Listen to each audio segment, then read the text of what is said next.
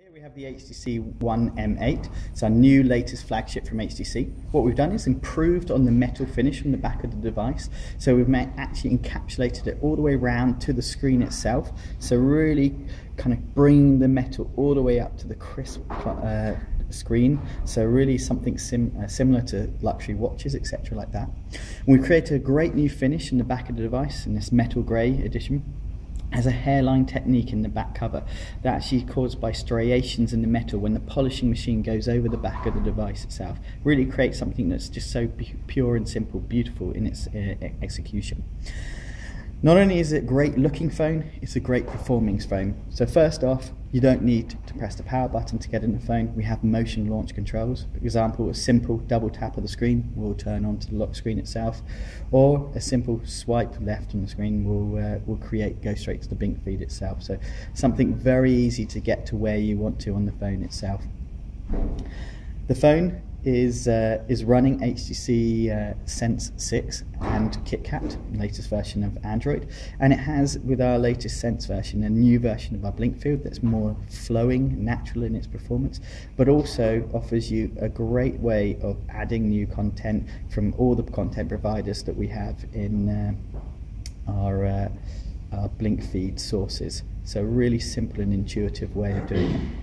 But we've added some amazing things that you can do with the phone itself. So first off, when you go into the camera, if you take a picture with the camera, it has a duo camera on the back of the device that at the same time as capturing an amazing picture with our ultra pixel camera, it also captures the depth information of that picture. So what I mean by the depth information, so if I just take a picture from the gallery and just go into the picture itself, after I've taken the picture, I can edit it.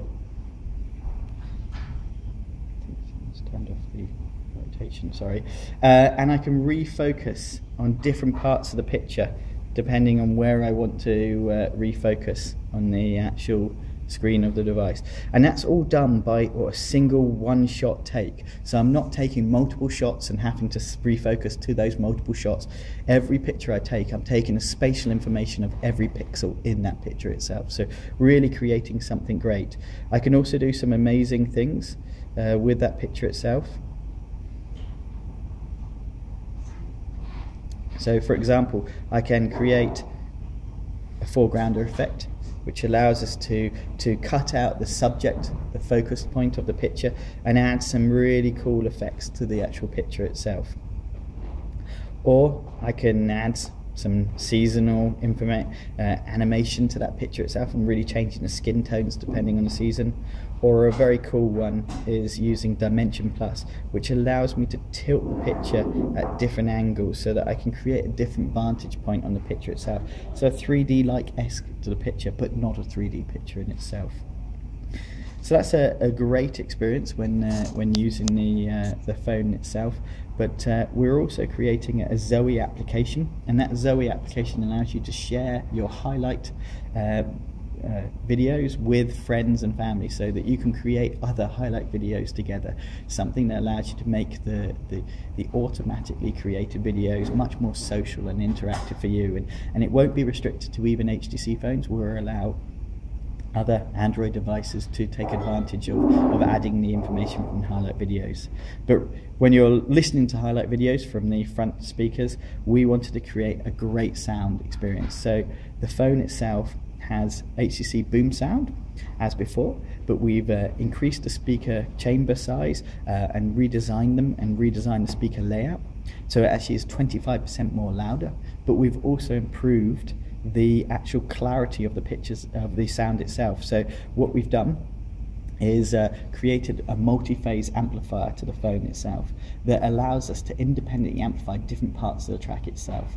And what that means is if you take a track with heavy bass and soft vocals, we can actually independently adjust and amplify the different parts of the track so that they get the optimal amount of the on this music itself. So really you hear absolutely crisp bass, but an incredibly great low and the mid and high frequencies from the track itself to really create just a absolutely immersive sound, a much more rounder sound, so you really hear every note and every side note that track is intended to show.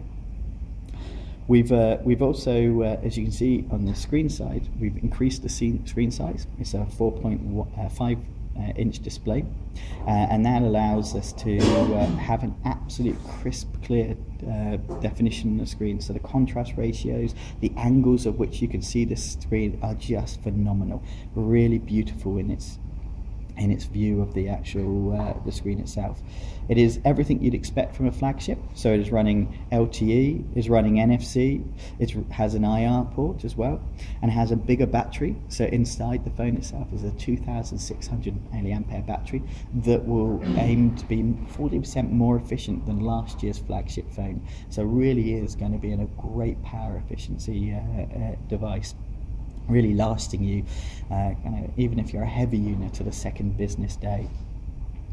The overall device actually includes a nano SIM slot and a storage slot, so you can have an up to 128 gig SD card, micro SD card in the side of the device, so really expanding the amount of storage available on the phone itself. So the 16 gig on board, the 128 gig micro SD slot, and the up to 65 gig Google Drive that you get when you have this phone really creates 209 gigabytes of possible storage on this phone. It is a quad-core 2.3 gigahertz phone with 2 gig of RAM and a Snapdragon 801 processor. So it really does speed through all the things that you want to do when using a phone. And the cameras, as I said, is our duo camera with our depth information, ultra pixels, so capturing pictures at any light, and also an amazing front facing camera, 5 megapixel wide angle f2.0 lens, so really is the best possible picture for the front itself. But all in all, it's not just about the features, it's about the beauty of the device. This is something you carry with you all your time, and it has to look good, and this does look amazing. So this is the new HTC One M8. And it's due out?